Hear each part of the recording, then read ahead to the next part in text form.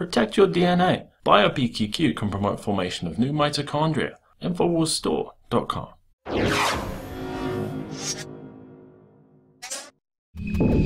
Thousands of people showed up today for the Donald Trump rally that was held in Sanford, Florida. People were lining up 12 hours before the start of this rally. About 7,000 people had already made it into the hangar at about 2 o'clock. Thousands of people were still outside trying to get in. Absolute insanity there. I mean, people are electrified to see Donald Trump. Meanwhile, we had a VP hopeful, Tim Kaine, holding a rally nearby, and only 30 people showed up, and most of those people were the press. So total stark contrast there. Even Mike Pence is pulling in hundreds of people there going to see him. But it's a total complete opposite of what we're seeing with Donald Trump versus Hillary's supporters. She has to coax people and con them into getting them to come to her rallies. Meanwhile, people are like lining up hours ahead of time to see Donald Trump. Now, Alex Jones and Owen Schroyer both have some individual takes on this rally and what Trump's speech entailed there today. So that's coming up later in the show. But we just wanted to kind of point out how manufactured the consent is for Hillary Clinton to become the president. A new WikiLeaks email shows that her campaign was actually plotting a fake grassroots campaign using celebs to con youth into voting for her. Their concept paper strategized, saying it should feel almost like we got together and decided to do this on our own. Oh, because we just love her so much. And it's basically spelling out how they could use young elected officials and entertainers to build a, quote, grassroots movement of under 40 voters as a vehicle to migrate support for Bernie into activism for Hillary.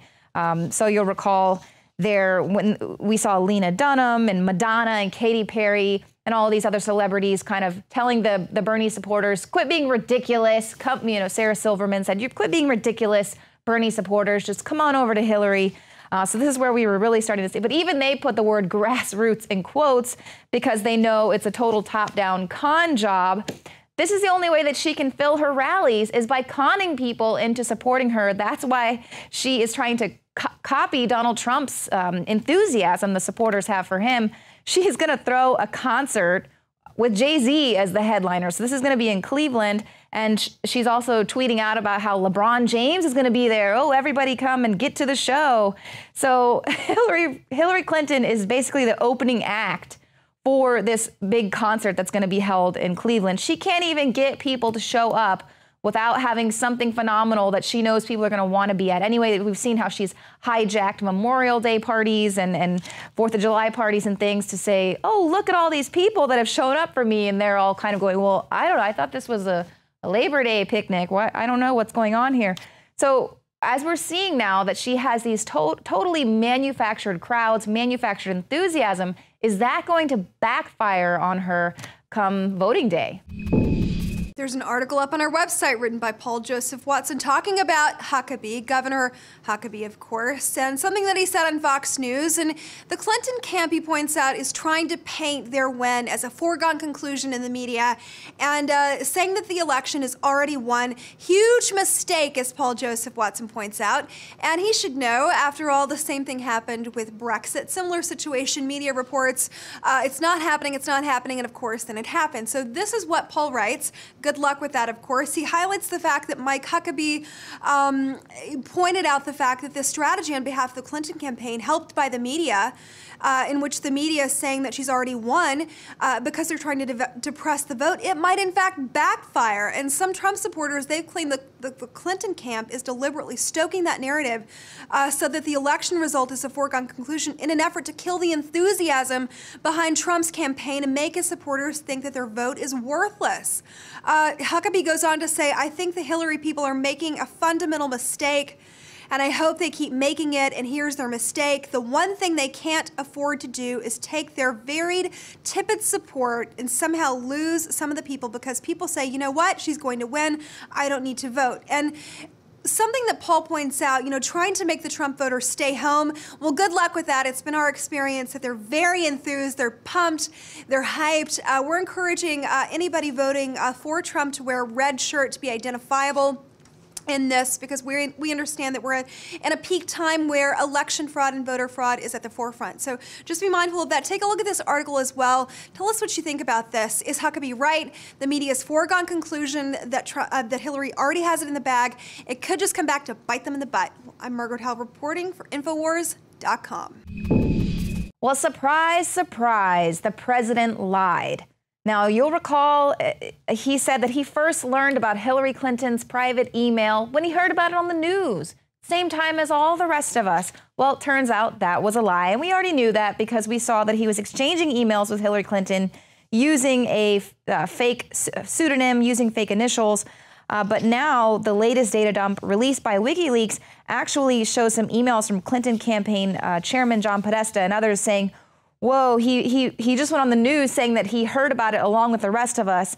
We need to clean this up. He has emails from her. They do not say state.gov. So they knew they were in a pickle, and now they're trying to clean up what the president came out and said because he lied once again on television. And of course, his press secretary came out the next day and just was kind of like, oh, well, of course he meant this. He didn't mean that. I mean, they're all scrambling to protect each other, but lies are hard to keep straight. The truth is much easier to tell, which, of course, is why we see, once again, people there within the State Department are pleading the Fifth more than 90 times. The Fifth Amendment is the only amendment that the Clinton campaign seems to really care about. Now, this is John Bentel. He's the former director of Information Resource Management of the Executive Secretariat, and he would not answer any questions about whether the Clintons had paid his legal fees or offered him financial incentives. And a federal judge ordered that Bentel had to testify under oath because the record in this case appears to contradict his sworn testimony before the Benghazi Committee.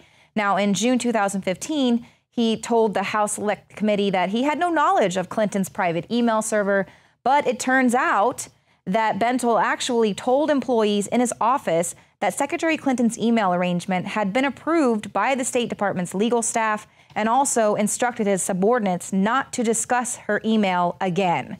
So here we go, people. They don't care. They're swearing under oath.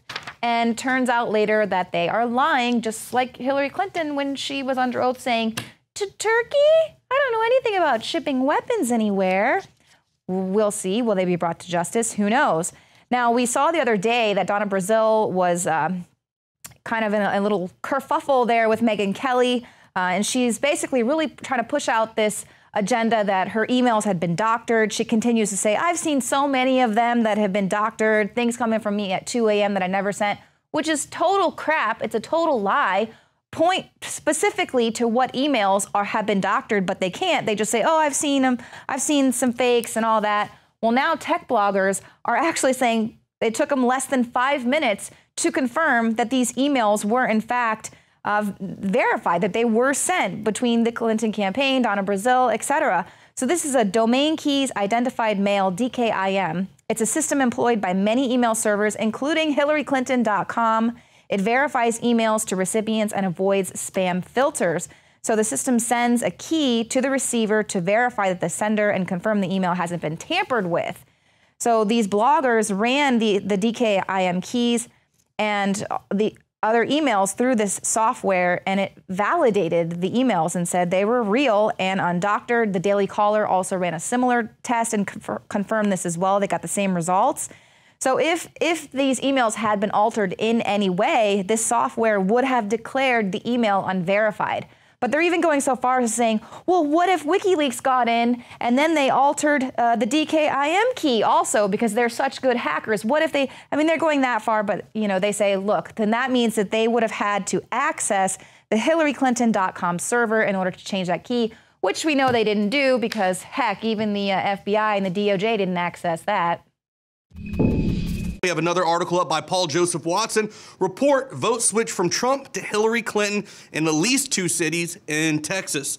Residents of at least 2 cities in Texas are complaining that they voted for Donald Trump and it switched over. Now, I actually went out yesterday here in Austin and did early voting myself. I've been very skeptical of these voting machines. So when I actually went through each page, I would submit, then go back, look, take a picture if necessary, and then proceed on. It's very imperative, it's very important that you do photograph these machines if you do see anything wrong, if anything switches from the way that you are supposed to be voting.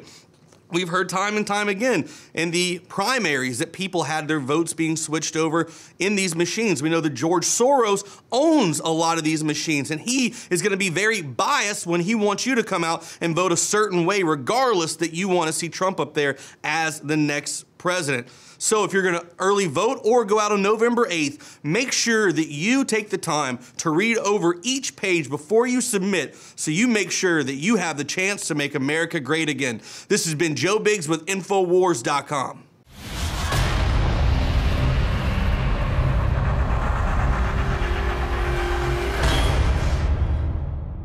Ladies and gentlemen, I've been on this the last few months. You probably noticed I've been more crazed, more focused, less brain fog, more energy, more special reports, and it's because of Brain Force. We kept changing this formula over and over and over again until it became sort of a grand puzzle. This just increases the compounds you already have. This is what you're actually designed to run on. You will find Brain Force, Survival Shield X2, and other game-changing products at InfoWarsLife.com or call 888-253-3139.